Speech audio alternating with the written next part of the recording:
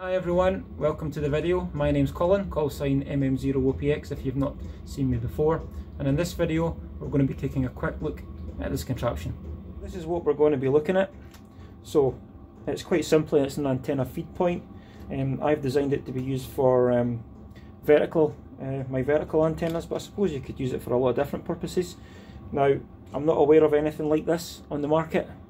It's quite simple, similar to the adjustive antenna that I use.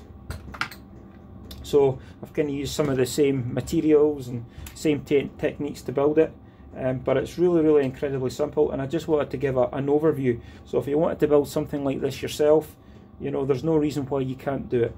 Now I've used really good quality components, as I do on all my antennas.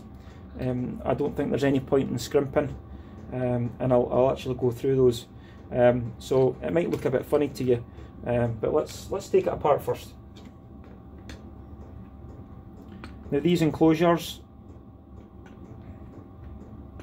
I've had these before years ago. These are an Ip54 enclosure. I'm not sure how to pronounce that. Kimayur, I'm not quite sure. But it's an absolutely solid box. So quite simply, you could see the secrets in here. Well, there's nothing to it really. So we've got this SO239, and we've got a ground connection, and then we've got the centre conductor. We've got a connector to these two connections on the side, and I was going to only put one on, but I thought, why not put two on? Because if I ever wanted to run a fan vertical, I could do that. Okay, I would need to separate the wires at the top of the pole or towards the top of the pole, but I thought I'll put it on, and all I'll ever need to do is use one. So obviously the SO239 that I'm using, these are really top quality. I get these from a seller actually on eBay here in the UK. He imports them. So these are gold plated contacts. The dielectric is PTFE, so you won't melt these. These are just fantastic. They're not cheap. They're about, delivered on his eBay store, they're about £4, £4.50, something like that. But they really are good.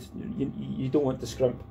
For the ground connection, I'm using these. This is a swing bolt. You get these from eBay again, and these are about, don't know what they are, about £3, something like that.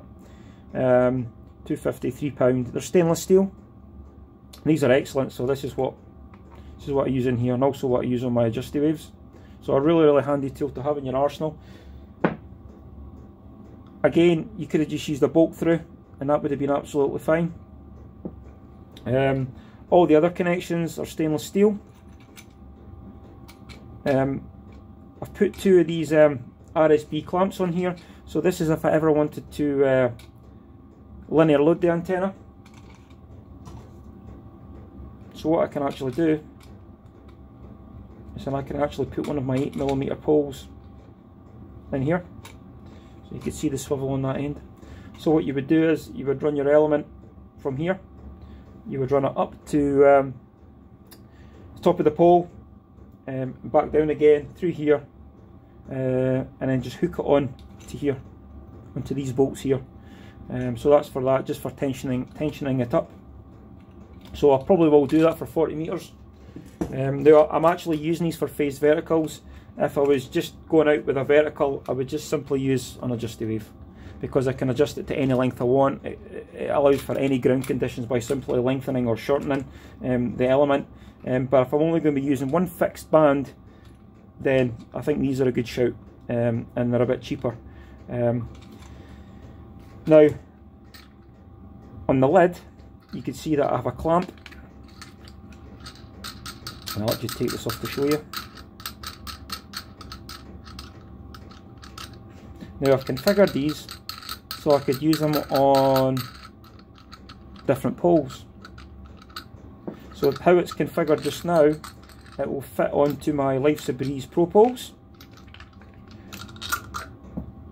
So these clamps, they all come with a standard fitting. They go up in classes 0, 1, 2, 3, 4, 5 and 6.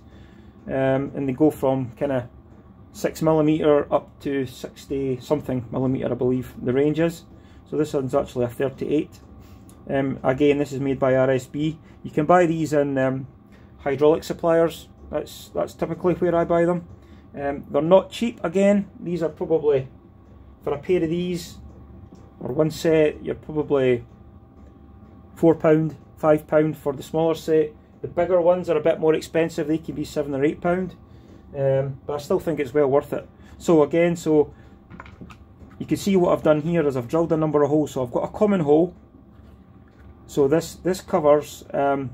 So this is class 4, this is class 5, and this is class 6. So if I want to change what pole I'm going to be clamping to, all I do is unscrew this. I remove these grommets because they're just to stop the water getting in, and I just move the grommet over, move the bolt over. But I don't need to do that very often. But I have the smaller clamps here, so these are for my little 5 metre windjammer poles, 30mm clamps, and these are actually 44.5. So these would actually fit. I think they fit something like the DX Commander pole, classic pole. But I do have bigger ones. I don't have them here, but it's these actually. These are 52mm clamps. These are what goes onto the spider beam. So that if you want to fit your spider beam, that's 52mm clamps that you need. So yeah, I mean it's quite a simple thing, but I'm quite pleased with how it's actually turned out. It really is heavy duty. You know, it's absolutely solid. If you wanted to, you could actually put a 1-to-1 choke balun in here if you really wanted to. You know, I was running this last week, 2 of these, and I was running a bit of power, and I had absolutely no issues at all. So it's not always necessary, but you could always put a choke onto here quite easily, or maybe a GM3 SEK. That's what I've got, a couple of those, and you know, I could use that. So you don't always have to put a choke in here, and I've not bothered with this. The wire that I've used in here, this is actually house wire. When I actually wired the electric here in the garage, I had loads of this left over, so I just used this, and it's quite thick stuff, so I'm not quite sure how thick it is, but it's maybe 12 gauge, something like that. So again, this is going to handle a lot of power if you wanted to. So again, really wanted to just kind of inspire. If you wanted to do something like this, I'm not aware of anything like this on the market. So again, I thought I'd make my own. So what we'll do is put the lid back on it. So again, it's as simple as that.